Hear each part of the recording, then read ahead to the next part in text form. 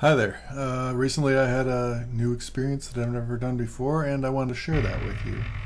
I went to Fayettesville, West Virginia, actually headed through there on a camping trip, and I stopped and went to Wild Blue Adventures.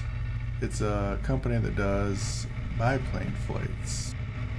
So here I'm just taking off. I did this I did the Summersville Lake flight. It's a 40-minute flight going around the area there in Fayetteville. It was a beautiful day. It is August 2014, and the weather couldn't have been better. It was probably like 75 degrees, sunny, clear for the most part. Yeah, there's clouds in the background, but there was nothing. It was clear where we were, so everything was really nice. The flight was, like I said, over 40 minutes long, so I cut out a lot to get it down to about 10 minutes. So I'll go over I'm going to show you a couple of stunts here, and some of the scenery, the main points of the scenery or whatever.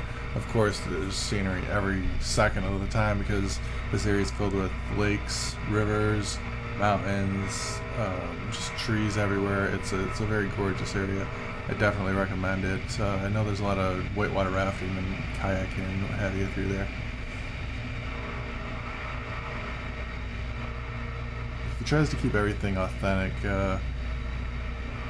on the plane, on his the clothes that he wears, even the microphones they were using for communication. They were from back in the day, they're not modernized or anything like that. The only thing that really modernized on the whole outfit there is just the camera.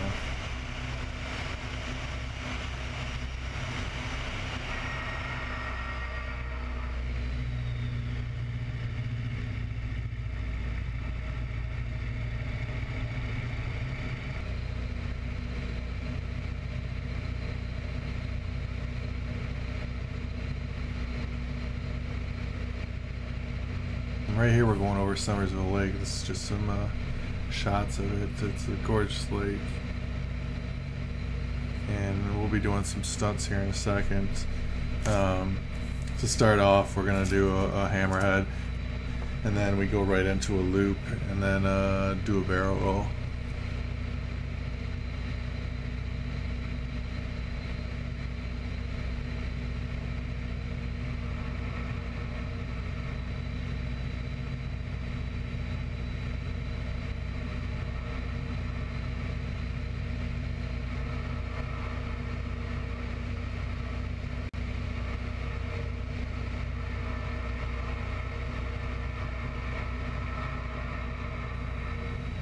One of the cool things is when we're doing the stunts, so I'm in the front, and everything that's in the front for controlling is the same thing that's in the back. And in those types of planes, if you move the stick in the back, the stick in the front moves. If you pull on a lever in the back, the lever in the front moves. So when we're doing barrel rolls, he's got that thing and it's pulled over all the way to the left, and it's like hitting my leg, and I could grab the stick at any time and move it. Well, of course I wasn't about to do that, but maybe next time.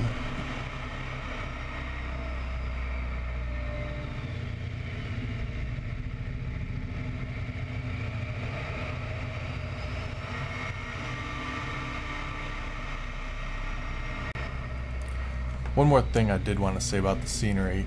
Although it was amazing, the entire thing, I think I would like to go back in a month, and I think that when all the leaves are changing and everything, just to see all the colors on the trees, I think that'd be a whole new experience. I think someday, probably not this year, but maybe another year, I definitely would consider doing that.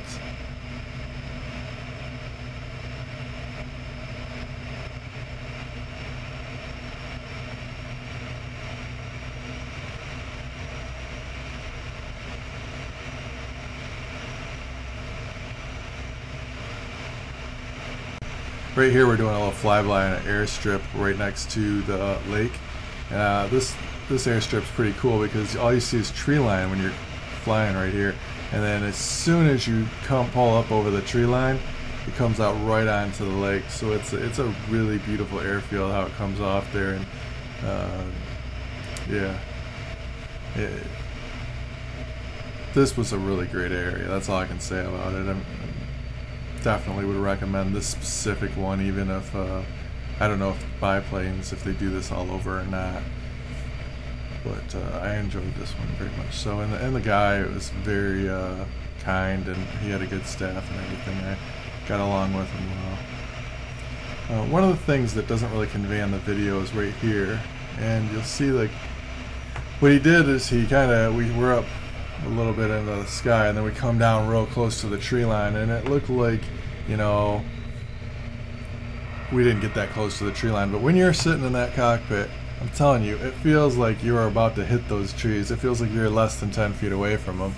You can't really get a good visual on what's right but directly below you and how close you are to stuff. I mean, he's probably done it 1,000 times, so he's used to it, but I was a little freaked out a couple times thinking, hey, if his hand slips off that stick. Right here we're doing there's the second or third set of tricks, and it's right in front of the gorge.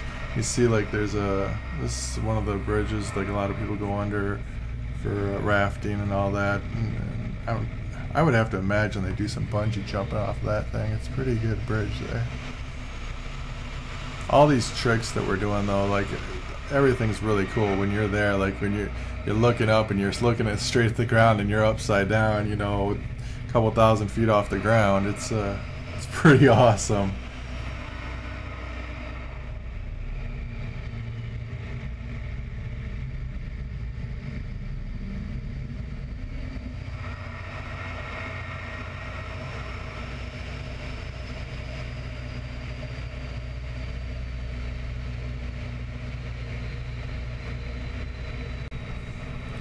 So here, as we are approaching our final set of stunts for the day, again, the hammerhead, the loop, and the barrel roll, we're going to, after that, go right into the final stunt, the grand finale, which is a 4-point roll.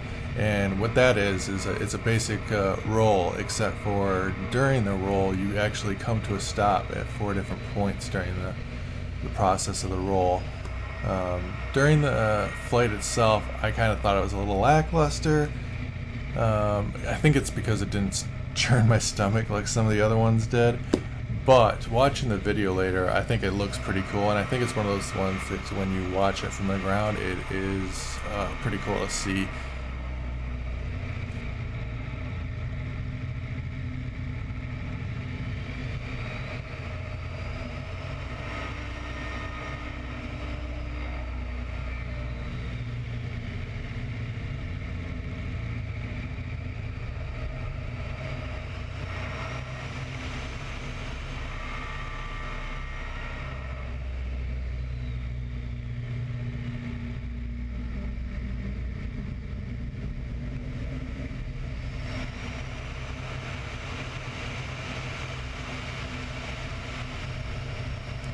Here I just wanted to point out the propeller. If you look at it, it looks like it's coming to a complete stop. It's really actually going full tilt. I don't understand the camera and the lighting, how it does that, but it's a good thing I didn't notice that when we were flying. Otherwise, that'd have probably freaked me out a little bit.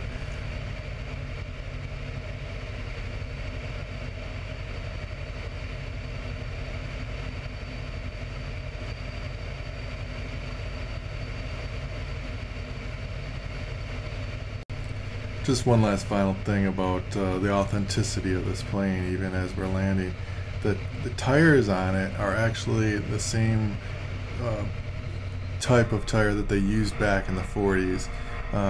Because I asked him why we're not landing on the pavement, and he said because if we did, it would just tear up the tires and they'd have to get new tires all the time. So just like they did back in the day, we got to land on the grass, which is really cool because I've never done that before, so I can cross that one off the old bucket list.